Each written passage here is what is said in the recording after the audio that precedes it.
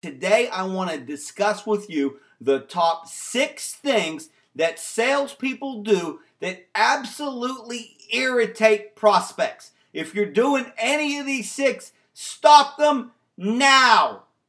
The number one thing that salespeople do that irritates prospects is when they leave rambling voicemail messages as cold calls.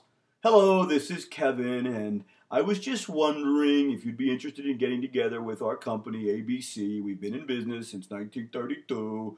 We have 112 offices across the country. They don't care. Share a success story. Ask them to get together. Move on.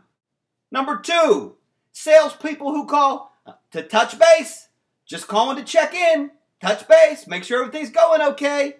They're too busy. They don't want you to touch base. Check in. They want you to bring them value. Send them an article that relates to their industry. Let them know you're thinking about them. Do something that benefits them and not you.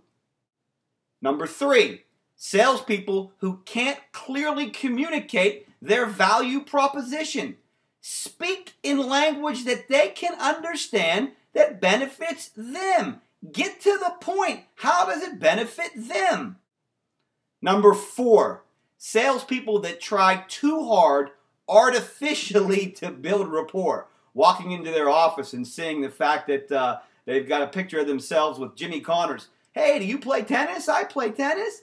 They don't care that you play tennis. They don't want to talk to you about your weak serve. The way you build rapport is you together help them solve their business problems. Stop trying to artificially build rapport. Number 5, and man, I see this all the time. Salespeople that don't know when to shut up. They babble and ramble and interrupt themselves and go on and on and on. Listen, you're dealing with busy and important people. Hopefully, if you're selling to Vito, get in and get out. And number 6, salespeople that deliver a canned presentation.